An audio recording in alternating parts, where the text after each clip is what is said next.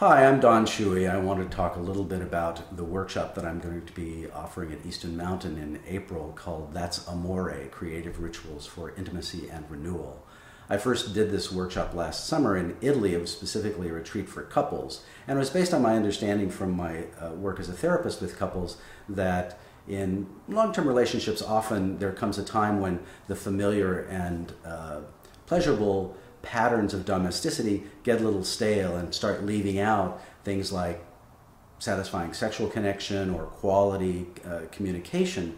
So I devised this retreat to teach couples the rudiments of creating intentional ceremony, and then took them through a bunch of variations of ceremonial ways to just do things different, get outside the box, in sort of three categories: verbal communication, physical touch, and then using creative elements like singing, writing, taking pictures, dancing, using sort of the arts to have fun, create fun, to do things together in a way that's a little different. There's a big hit, and the couples who attended this retreat got a lot out of it. And I was talking about it just afterwards to my friend Graziano, and he said, Don, single guys need this too. I mean, we know how to text each other or do the, communicating on social media, maybe meet somebody for coffee at Starbucks, but, there are a lot of, how to get to the place of being in a relationship or, getting to know someone over time. I'm a little clueless about that, and I could use some guidance.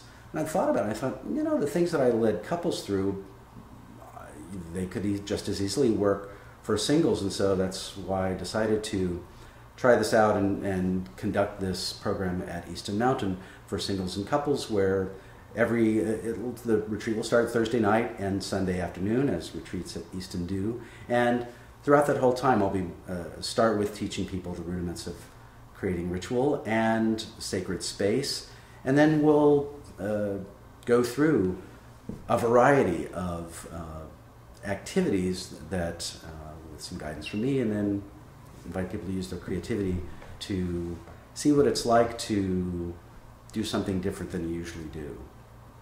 So if you want to know more, check out my website, the Easton Mountain website, and if you have questions, ask me.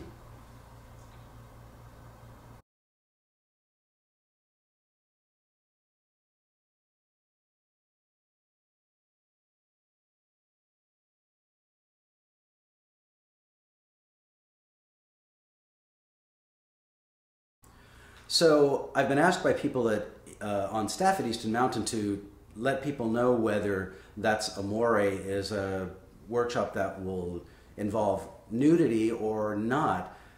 I'm not sure I understand why people think of me as someone who does naked workshops, and why that's a question that even needs to be answered. I think of this workshop as very much focused on creating ritual and intentional ceremony. So the way I look at it is, if people want in their physical touch activities to be naked, they're welcome to be. If they want to be dressed, it's really up to them.